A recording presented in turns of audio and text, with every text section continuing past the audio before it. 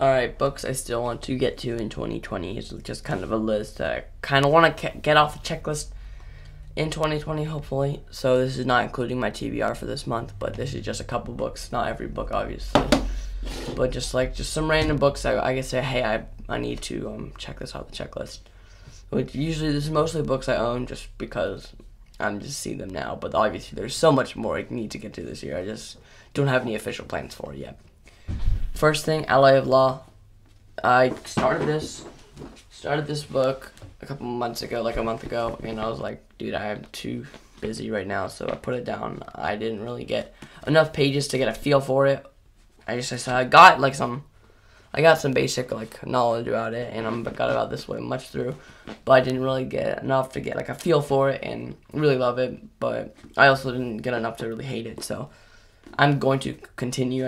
Obviously I don't have feelings for it yet, and I will just read it, like have a clear schedule and read it.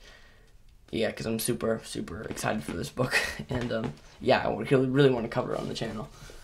The next thing I need to get to is Throne of Fire. That's correct, yeah. For some reason it's Throne of Glass, but this is the second book in the Kane Chronicles. Like a year ago I finished Red Pyramid, and I always said I was going to finish it up. Then I kind of got a Rick Riordan burnout because I had 20 books in a row of Rick Riordan. Rick Riordan's an amazing author. If you want to see my video on Rick Riordan, you should definitely check it out. But I kind of got I want to read something else now. That was about a year ago, and I do want to go ahead and pick up Red Pyramid so I can cover it. And this is such an amazing cover. I'm really excited for this book. The next two books I kind of want to check off the checklist this year. I've tried to read Silmarillion 2 times, and both times I was like, this is going to be boring. And I don't really want to read this yet. I think, along with the Unfinished Tales, I am nervous for this one. This was obviously I'm gonna read Silmarillion before I pick up Unfinished Tales.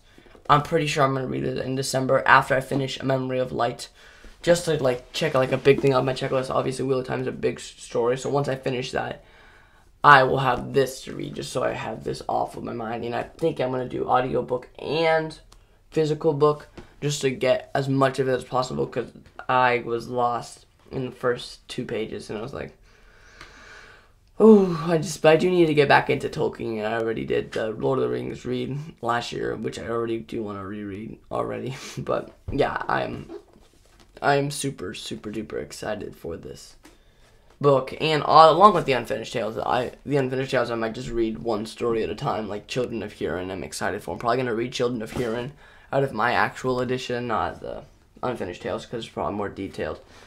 And a lot of these stories look cool, so I'm probably just gonna read and review one story at a time. I don't know. That's possible. So those are my 2 books I need to.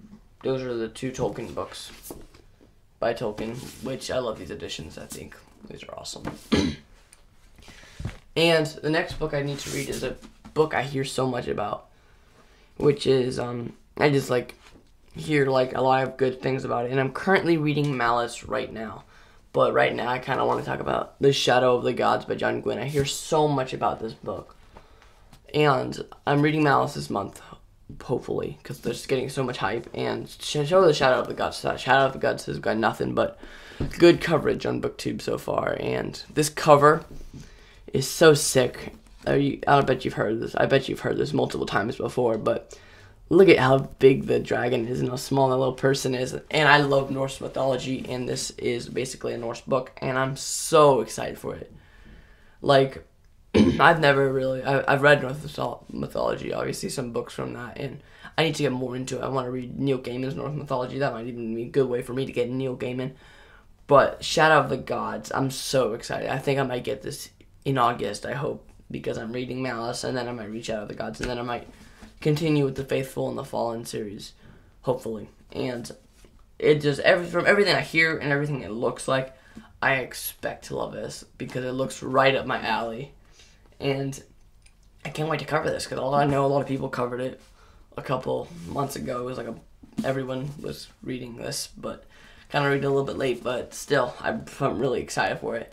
But once I finish Malice, I do need to finish Malice, which is John Gwynn's first book, if you didn't know, but he's been blowing up recently. I haven't heard of him until this year, and then I've started seeing so much coverage of him, and I'm so happy that like a little author gets bigger coverage, and I am so excited to read his books.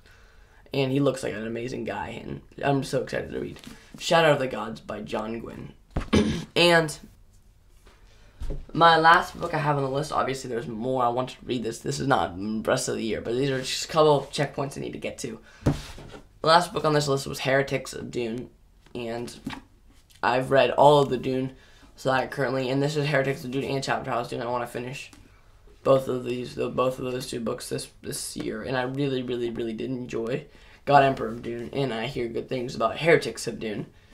And all the time I was like, okay, the back page of Dune is like, these back covers, I'm like, okay, this looks pretty boring. Then I read the back cover, and then I can't not, because I wasn't planning to pick up God Emperor of Dune until I read the back of it, and I was like, wow, this is so interesting. And I read the back of this book, and I was like, I need to read it now, because so many things happen in between. Like, this is like 1,500 years since God Emperor of Dune, and I didn't know I knew there was a big time skip between Children of Dune, and there's a couple millennia between Children of Dune and God Emperor of Dune, and now there's another time skip, obviously not as huge, but I didn't know there was another time skip, and I'm so happy to be reading this, and these characters I expect to be really great. And these Dune covers, all of the Dune covers they have are amazing. Holy cow, look at that. It's really beautiful. And especially God Emperor of Dune. I love the God Emperor of Dune cover, and the Chapter House Dune cover. It looks really awesome too.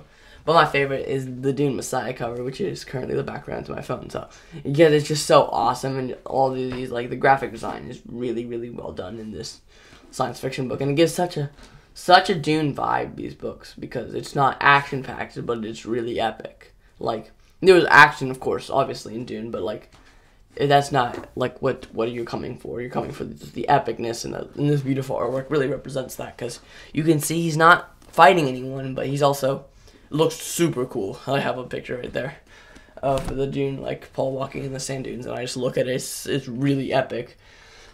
So, this was the stack. I kind of want to, these are the books I kind of want to finish. I probably will get to all of these this year. That's why, like, the TBRs, I probably won't get to a lot of them. But these are the ones I kind of want. These are a small checklist, because I know there's a lot more I want to get to, but I'm not for sure yet. I know there's obviously Red Rising I want to get to. So, and there's other books, like science fiction. I want to get to more science fiction, obviously. So, if the reiterate, it's Ally of Law, Throne of Glass, Unfinished Tales, Silmarillion, Shadow of the Gods, and Heretics of Dune. So this was a short little video on what I kind of want to get to this year. I want to finish these off, hopefully. Again, it's not 100%. I might not, but I do really want to get to all of these. So, yep, that was my video. So see you in the next one.